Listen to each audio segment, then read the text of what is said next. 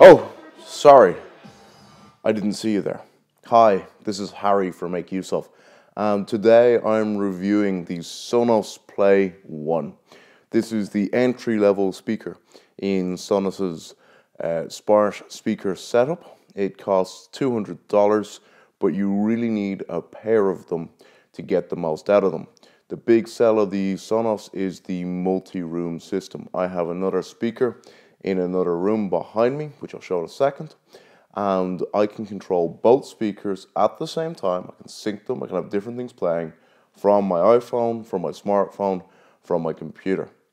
There is only 3 buttons on each Sonos: volume up, volume down, and play, pause. Everything else has to be done through the app.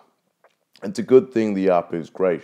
If I'm sick of Maria, I Like It Loud, I can just change to any other song, playing from something like Spotify or SoundCloud or even the radio.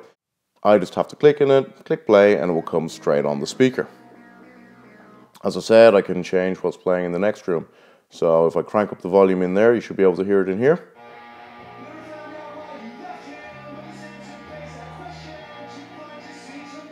So if someone wants to listen to something in one room and someone else wants to listen to something else in another, it just works.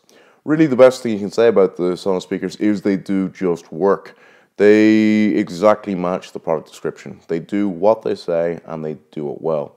The one drawback is that price.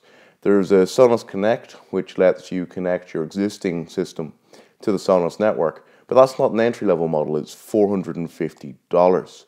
For that sort of money, if you were only interested in sound quality, and that's not to say the sound quality isn't great, but if that was your one driving concern, you could probably better invest it. As for that, the sound quality of these is really great. There's no issues with the bass, the midtones, or the high end. I'm not a massive audiophile or anything, but certainly no music I put through them ever sounded weird or unnatural. They're not like Beats headphones that really amp up the bass and things like that. What you really get is sort of room-filling sound. Even in a room this size, which is not a small room, it's a slightly large living room, you get the sound you need from just one small Sonos Play 1.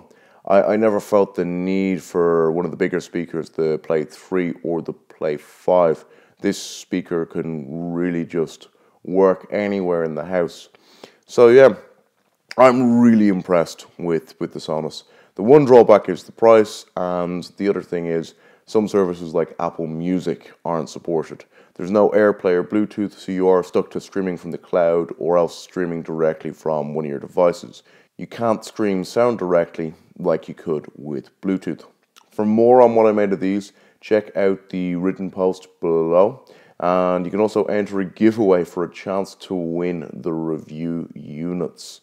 If you want to be notified whenever we're doing great giveaways like this, sign up for the Make Use Of newsletter.